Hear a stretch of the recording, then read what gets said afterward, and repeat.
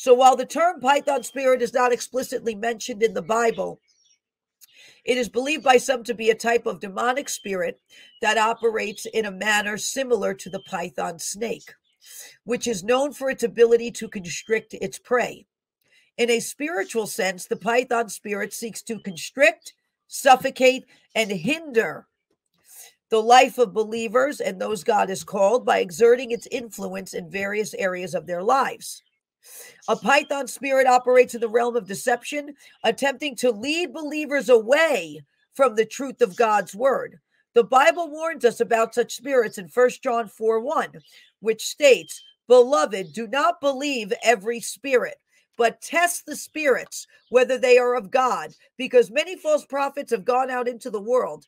The python spirit seeks to create confusion and doubt in the minds of believers, causing them to question their faith and promises of God. So it begins to constrict them so much they begin to doubt, basically.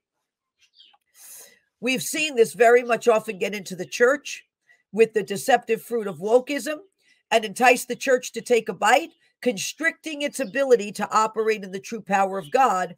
And it's a significant part of the church has bought the song of the serpent and taken a bite of what the serpent had to offer through wokeism, and now it literally is constricting around part of the church where they can't move and operate the way God has called the New Testament church to operate.